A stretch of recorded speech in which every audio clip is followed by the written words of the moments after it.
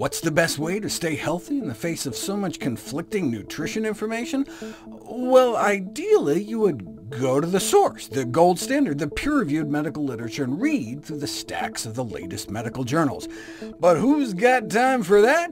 I do! Welcome to the Nutrition Facts Podcast. I'm your host, Dr. Michael Greger. Did you know that medical journals can cost tens of thousands per year for a subscription, and even access to a single online article can cost dozens of dollars? But the founder of the website Sci-Hub, a woman known as the Robin Hood of science, set out to change that. Here's her story. The first issues of the first scientific journals were published back in 1665, in which it was noted things like, "Hey, it looks like there's a spot on Jupiter, thanks to new telescopes invented by a certain Mr. Newton, whose friend Halley described a comet." The same journal that reported that oranges and lemons could cure scurvy, and something in willow tree bark could bring down a fever. Also published a letter by some guy over in the colonies about playing with kites during lightning storms, and an account of a remarkable 8-year-old musician by the name of Amadeus.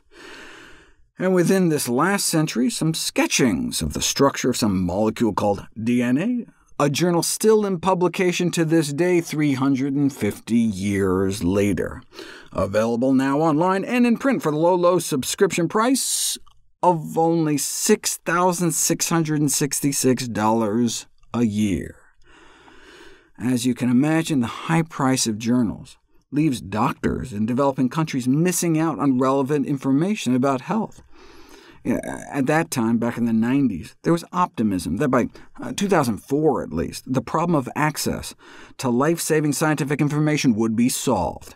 But 2004 came and went, setting their sights for 2015. Surely by then we can achieve health information for all, as lack of access remained a major barrier.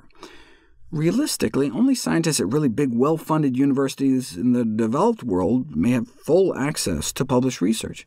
And as prices rise even higher, even that may no longer be true. You know there's a problem when even Harvard, as in $30 billion endowment Harvard, claims that costs for research journals are now prohibitive. Meanwhile, the journal publishers are raking in billions, charging institutions up to $35,000 a year per journal, and charging individuals online per article. So you have a family member diagnosed with some disease, and you go online. You can read all sorts of internet dreck, but if you want to see the actual science, it can get expensive. And you likely paid for the research. Tax dollars pour in to fund the research, and then you can't get access to the research you paid for. It's like if a nice little city park was built, but then some private firm came in and started to charge admission. That's roughly how it works with scientific research. And this conversion of public research dollars into private publishing profits has long been a source of discontent. The publishers don't end up paying anything for the research. They get it for free. They don't pay the researchers anything. So we pay for it, and then we have to pay for it again if we want to read it. So it can end up with science as a profit system rather than science as knowledge. Enter Alexandra Elbakan, nicknamed by some the Robin Hood of science. It's the story of how one researcher made nearly every scientific paper ever published available for free to everyone, anywhere in the world. Named by perhaps the most prestigious scientific journal in the world as one of the top 10 people who mattered the most in science in 2016, Alexandra started out as just a frustrated grad student in Kazakhstan, unable to access the scholarly papers she needed for her research. Once she figured out how to circumvent all the paywalls, she started a website, now at sci-hub.io, to remove all barriers in the way of science, by giving away the world's scientific, medical, and nutrition literature for free. What she did is nothing short of awesome," said one researcher. "Lack of access to scientific literature is a massive injustice, and she fixed it with one fell swoop." Alexandra Elbakan, a 20-something-year-old grad student, is operating a free, searchable online database of nearly 50 million stolen scholarly journal articles, shattering the $10 billion per year paywall of academic publishers, an awe-inspiring act of altruism or a massive criminal enterprise, depending on who you ask. Now up to 60 million papers, providing access to nearly all scholarly literature via its websites sci-hub.cc, sci-hub.io, and sci-hub.ac. Sci-hub was able to fill 99.3% of article requests, all for free. A sister site, Library Genesis at libgen.io, distributes scientific books and textbooks for free, more than 1 million of them, also illegally. Who's downloading pirated papers? Everyone, concluded this feature in the prestigious journal Science. A survey of potential users suggests for most it's not some grand political statement, but rather that's the only way they have access, or feel it's just so much quicker and easier. Even those who have legitimate institutional access may still choose to use Sci-Hub, because there's just so many fewer hoops to jump through. So you can imagine how sites like Sci-Hub may be filling publishers that charge for access with roaring existential panic, and they're not taking it lying down.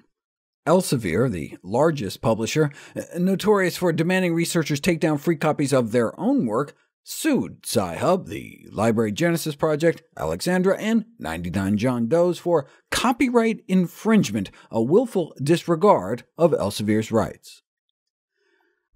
Kind of hard to take the moral high ground, though, when you're effectively an international arms dealer. Can you imagine a tobacco company publishing health journals? Surely the company's business mission would be impossibly confused. Would the company be in the business of killing people or keeping them alive? But if you can't imagine that absurdity, well, welcome to Elsevier, which in addition to publishing medical journals is also involved in the global arms trade, running arms fairs where things like cluster bombs are sold, leading to medical journal editorial boards calling for a boycott of Elsevier's warmongering, health-damaging business practices. In response to the lawsuit, Alexandra wrote a letter to the judge. She wanted to make it clear that not only did Elsevier not create those papers, but that they don't pay researchers a penny, so it's not like a pirated movie or song where the content creator is losing out, noting that no researcher had ever complained that she was handing out their research. In fact, scientific authors are typically thrilled when their work gets more out into the world. That's the whole point of science, to be shared and built upon. And one fell swoop, Alexandra created a portal likely offering a greater level of access to science than any institution on Earth in history, literally opening up a world of knowledge. And she's not backing down. Citing in her defense Article 27 of the United Nations Universal Declaration of Human Rights that everyone should have the right to freely participate in the cultural life of a community, including sharing in scientific advancement and its benefits. She realizes she could be arrested and extradited to the U.S. to face charges. She's fully aware that another computer prodigy turned advocate, Aaron Swartz, was arrested on similar charges after mass downloading academic papers. Facing devastating financial penalties and jail time, Swartz hanged himself. Note, since I recorded the narration for that episode, sci-hub.io was shut down, but the site can currently be reached at sci-hub.st, that's sci-hub.st, and also can be reached at 5 other domains. Should that one get yanked too, you can always see the updated active link list on the Sci-Hub Wikipedia page. We would love it if you could share with us your stories about reinventing your health through evidence-based nutrition. Go to NutritionFacts.org/testimonials. We may be able to share it on our social media to help inspire others. To see any graphs, charts, graphics, images, or studies mentioned here, please go to the Nutrition Facts podcast landing page. There you'll find all the detailed information you need, plus links to all the sources we cite for each of these topics. For a vital, timely text on the pathogens that cause pandemics, you can order the ebook, audiobook, or hard copy of my latest book, How to Survive a Pandemic. For recipes, check out my new How Not to Diet cookbook. It's beautifully designed with more than 100 recipes for delicious and nutritious meals. And of course, all the proceeds I receive from the sales of all my books go to charity. NutritionFacts.org is a non-profit, science-based public service where you can sign up for free daily updates on the latest in nutrition research via bite-sized videos and articles. Everything on the website is free. There's no ads, no corporate sponsorship, no kickbacks. It's strictly non-commercial, not selling anything. I just put it up as a public service, as a labor of love, as a tribute to my grandmother, whose own life was saved with evidence-based nutrition.